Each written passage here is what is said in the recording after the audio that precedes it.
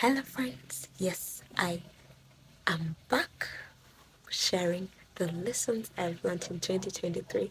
This is your girl Warren Hilda. So glad to have you. If it's your first time, please feel at home. But if you are a continuing subscriber, thank you so much. Yes.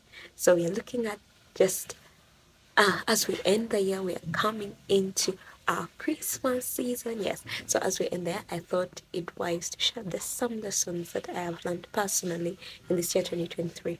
Feel free to share with me also the lessons that you have learned. Yeah. Please comment right now. Tell me what is that one lesson that you have learned. So my second lesson, it's concerning relationships. They told us that it is important that when you're getting married, you choose a friend. Why a friend? You know, when I was thinking about it deeper, also God revealed to me something else. Yeah.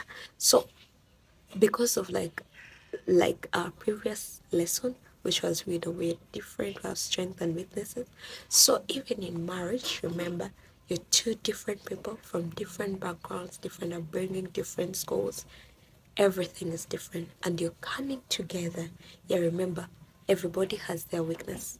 So if we take an example of these weaknesses when they come together, if the two of you are not friends, sometimes it will end up bringing friction among you and it will cause you to draw completely apart.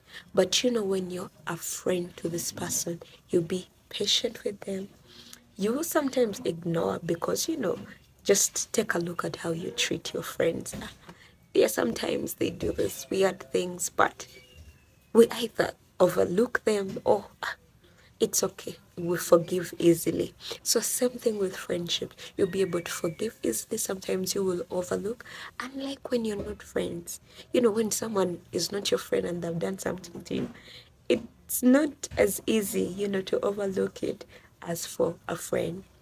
Yeah, so it's important for all my friends who are not yet married to look out for your friends, and it's something they encouraged us, and it's very important. Yes, friends bear with one another.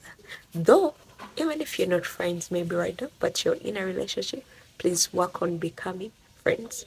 Maybe the other thing also, they encouraged us that, okay, they were telling us that, you know, in marriage, love is there, but along the way, it a little bit reduces. So when you're friends, you can be able to endure and go on. Yes. But if you're not friends, it's a little bit tricky and hard. Yeah, that is our second lesson. I love you all and I'll see you